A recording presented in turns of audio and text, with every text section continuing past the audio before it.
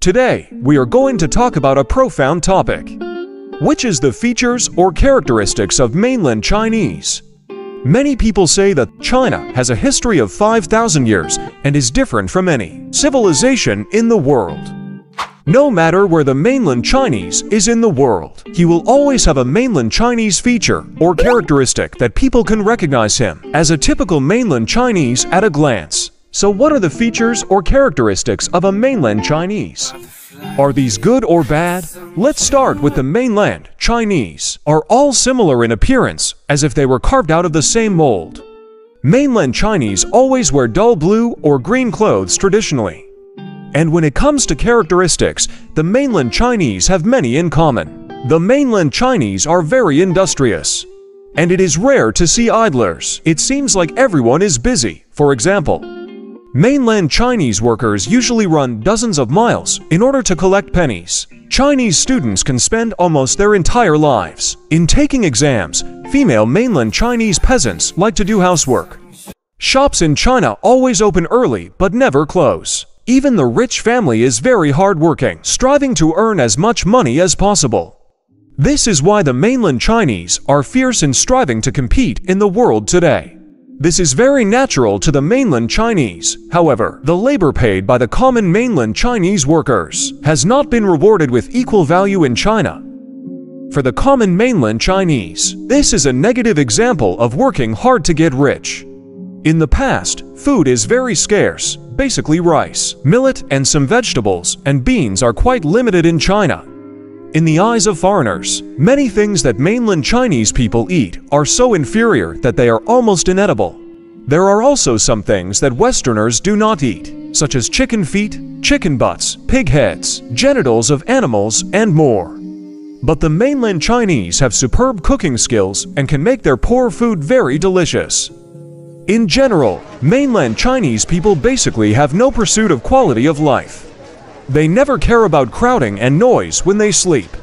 Their voices are loud, and they smoke a lot of cigarettes and drink high content of alcohol almost every day. The poor people in China are very patient and will not complain as long as they have a bite to eat. The gap between the rich and the poor in China is big. The vision of the poor and ignorant people is like a frog at the bottom of a well, who can only see a little light through the narrow mouth of the well. They don't know how outsiders in the world live. So this is why the mainland Chinese are so hardworking, yet still living a life of hardship and poverty. Here I will explain to you a little bit that the common mainland Chinese people have always been poor since the past, even today. A typical cashier's earning is less than 500 United States dollars a month. It is because the mainland Chinese have been involuntarily involving in the peasant economy since more than 2,000 years ago. The Chinese dynasties have always practiced legalism. Legalism was developed in China by a philosopher named Han Feizi. Other philosophers also contributed to this school of thought, which suggested that human actions were largely motivated by self-benefit, and that they were more likely to do wrong than right, if not deterred by stringent laws. China has been a mixture of Confucianism and legalism since the Qin and Han dynasties. The core of legalism's thought is to strengthen the country and weaken the people. The logic is to make the people both ignorant and poor. Only in this way will they respect the high authorities, and the country will be strong. Only when a person works hard every day will he work hard. He is completely centered around the interests of the monarch. Confucianism solves the problem of the legitimacy of the monarch's rights. As a result, under the suppression of this kind of power, the mainland Chinese fell into endless bottom-level involution and could not extricate themselves. Only in this way will they respect the high authorities, and the country will be strong. So, what are the problems? First of all, although the common mainland Chinese are hardworking and the rich are craving for more power and money, there are some virtues that are noticeably lacking. Mainland Chinese people don't tell the truth, and they don't believe the truth. It is very difficult to get the truth among them. No one dares to say that they have fully figured out the truth of a matter from the mainland Chinese. Many mainland Chinese people always promise in words, but actually do nothing in action. To mainland Chinese, doing business has the nature of deceiving each other. If the deception is successful, the business will be completed. Many stores in China have signs such as genuine goods at a fair price, but in fact, there are fake things, fake prices, and all kinds of fake goods. Secondly, there is no sense of public morality.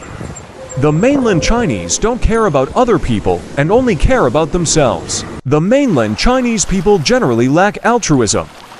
A passing vehicle will give someone on a road a ride if there is an empty seat, but in China, such a good thing will not happen. Even if a person walks thousands of kilometers alone, it is difficult for strangers to get help from others. Mainland Chinese people do not trust each other and are always suspicious and defensive. They often lie to each other and don't trust anyone, especially foreigners. They are prejudiced against foreigners. Foreigners are basically regarded as bad people or big bullies. This is the reason Bruce Lee could be easily famous. It is also noted that Bruce Lee preferred to stay in the US to China. Why didn't he get married with a Chinese and stay in China? The mainland Chinese are proud of what they have possessed, and they could even believe that the so-called science and mathematics in the West are things left by their ancestors long ago. This euphemistic way of expression of the mainland Chinese undoubtedly increases the cost of communication between people, and also makes many mainland Chinese people have a thinking inertia. That is, they will never look at problems realistically, such as how much 1 + 1 is equal to. In the eyes of a rational person, 1 + 1 should equal 2. But the mainland Chinese tend to make things complicated. Some people will tell you that 1 + 1 equals 11. Others will tell you that 1 + 1 is equal to king. They have the inability to seek truth from facts. For example, the food safety and labor rights issues. Even for copyrights and data privacy, people are very indifferent to many national affairs. This is also because the mainland Chinese do not have much qualification to talk about state affairs under the long-term suppression of power. There is an old saying in China that it is better to believe what you have than to believe what you have not. This leads to the absence of any religious belief. To be precise, mainland Chinese do not completely believe in a certain religion or a certain god. Most of them worship God because they feel that God can bring some kind of benefit rather than belief from the heart. Confucianism has the deepest influence on Chinese people.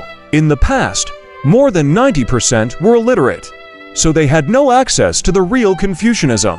Therefore, those who really believed in Confucianism were generally literate and officials belonging to the upper class, while ordinary people could only come into contact with the rigid and superficial things in Confucianism.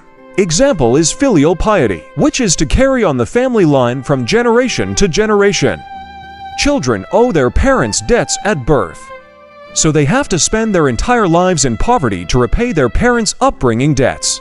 Confucianism is also actually a form of ancestor worship, in which deceased ancestors play the role of gods. This also causes people's thoughts to be imprisoned by their ancestors all the time. In addition to ancestor worship, mainland Chinese also worship nature. The ancients believed that the heaven, earth, mountains and rivers, and all kinds of flying and running creatures are the incarnation of gods. Ancestor worship and nature worship are very primitive beliefs. There is a word called fate mainland Chinese people believe in. People often say that life and death are determined by fate. Wealth and honor are determined by the will of heaven. We often say that China's 1,000-year civilization is extensive and profound, but not all ancient practices are good.